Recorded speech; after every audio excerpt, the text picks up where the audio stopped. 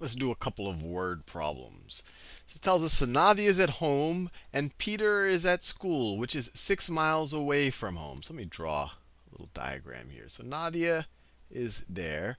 Peter is over there, and they're 6 miles apart. So this is the distance between home and school. That is 6 miles. 6 miles. They start traveling to each other at the same time. So they both leave at the same time, traveling towards each other. Nadia is walking at 3.5 miles per hour. So she's traveling at 3.5 miles. Let me write it just 3.5 miles per hour in that direction. And Peter is skateboarding at 6 miles per hour in that direction. So Peter is going in that direction at 6 miles per hour. When will they meet, and how far from home is their meeting place? So let's say that their meeting place is right, I don't know, it's going to be closer to home because this guy is going faster. Peter's going faster. So let's say let x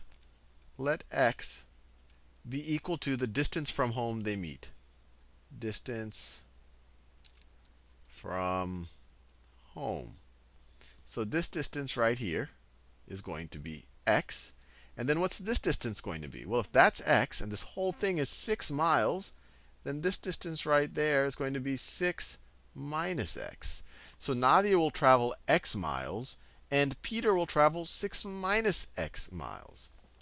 And they're going to travel the same amount of time. Remember, they both leave at time 0, and after time t, they will both meet right there. So they're both going to take the same amount of time. So Nadia's equation, if we just remember that distance is equal to rate times time, we could use that for both of them. In Nadia's case, the distance she travels is x. X is going to be equal to her rate, which is 3.5 miles per hour, times t, which is the time that she travels. And then Peter's equation is going to be his distance. Well, he travels 6 minus x miles. So it's 6 minus x is going to be equal to his rate, which is 6 miles per hour, times the time he travels. Well, he also travels t hours. So times t. So we have two equations in two unknowns, so we can solve for them. We've already solved for x here. So let's substitute this for x right there. So we can rewrite this equation as 6 minus, but instead of an x, we can put 3.5t. 6 minus 3.5t, because we know that x is equal to 3.5t, is equal to 6t. And then let's see, if we add 3.5t to both sides of this equation, we get 6 is equal to 3.5t plus 6t is 9.5t. Or if we divide both sides by 9.5, you get t is equal to 6 over 9.5 hours, which is a bit of a bizarre number. But 9.5, we can rewrite that. That is the same thing as 6 over, see, 9.5, that's the same thing as 19 over 2. Right? 19 over 2. That you divide that, you would get 9.5. And so this is equal to 6 times 2 over 19. So this is equal to 12/19 of an hour. That's how long it'll take them to meet. And then if you ask the question, how far from home will they meet? If you want to figure out the x value, x is going to be equal to 3.5. Or actually, instead of writing 3.5, I can write 3.5 as 7 over 2. 7 over 2, that's the same thing as 3.5, times our time, times 12 over 19. Times 12 over 19. So you divide the numerator and the denominator by 2. And we get 7 times 6 is 42 over 19 miles. And this right here, that is in hours. So in 12/19 of an hour, it's a weird fraction, they will meet exactly 42 over 19 miles from home. So it's a little over 2 miles from home. Next problem. Peter bought several notebooks at Staples for $2.25, and he bought a few more notebooks at Rite Aid for $2 each. He spent the same amount of money in both places, and he bought 17 notebooks in total. How many notebooks did he buy in each store? So let's define some variables.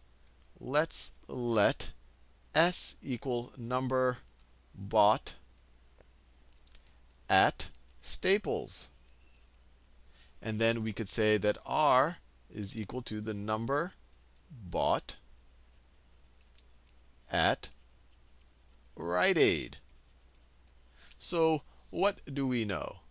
What do we know?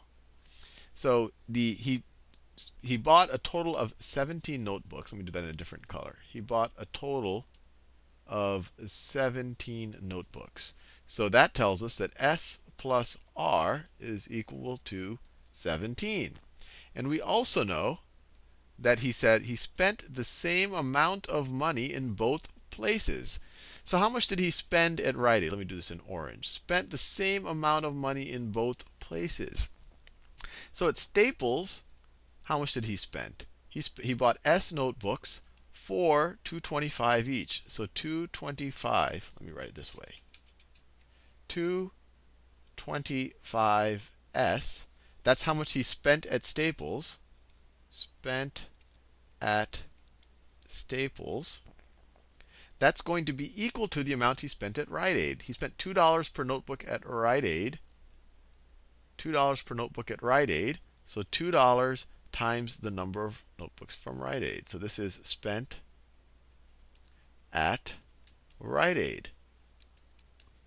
So once again, two equations with two unknowns. We can do a little bit of substitution, maybe.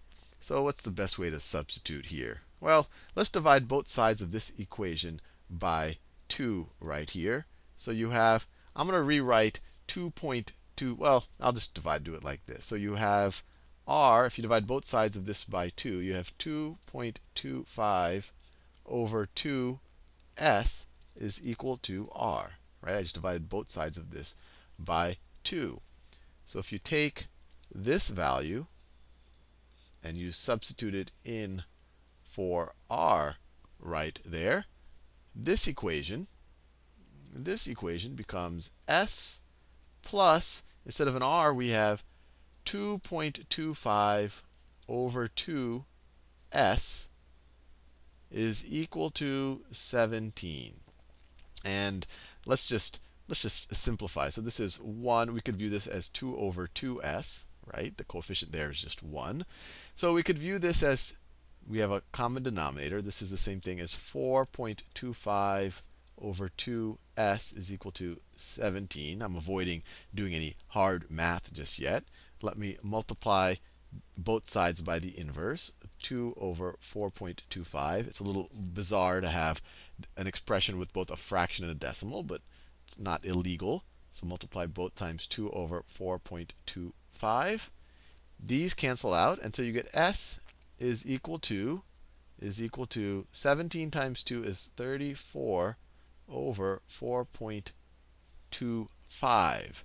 And actually, I can eyeball that. That looks like that should be equal to 8, right? 4.25 is 4 and 1/4, which is the same thing as 17 over 4. So this is the same thing as 34 over 17 over 4, which is the same thing as 34 times 4 over 17. Put a 1 there. Divide by 17, you get a 2. Divide by 17, you get a 1. 2 times 4 is 8. So he bought 8 notebooks at Staples. This is 8.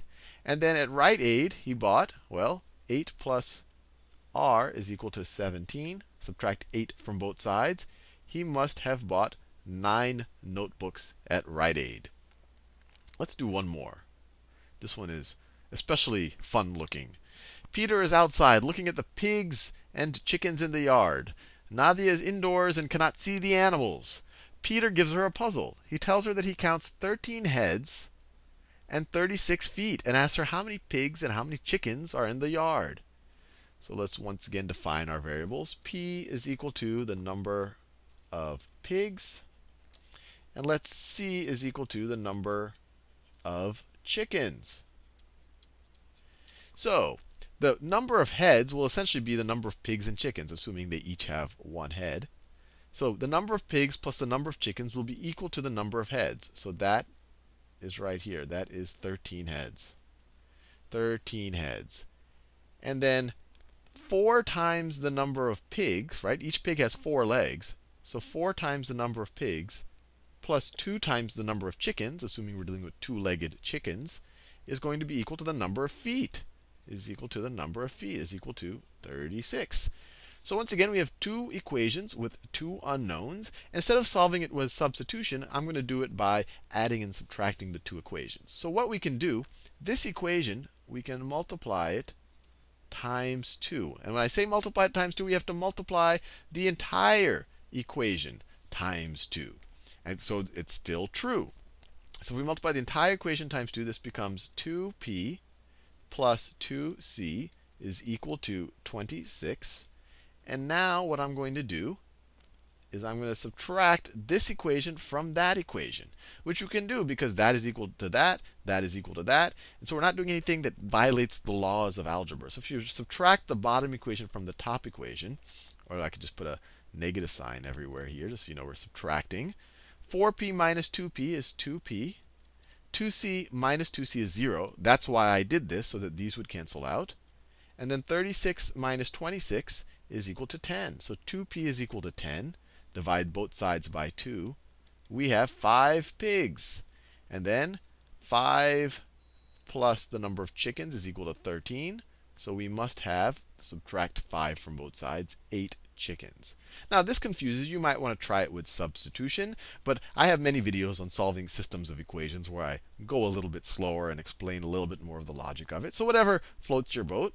But either way, Nadia should hopefully guess or hopefully solve for 5 pigs and 8 chickens. And it should work out, right? You have 13 animals, so you have 13 heads. And if you multiply 5 times 4, that's 20 pig feet, plus 16 chicken feet. 20 plus 16 is 36 total feet.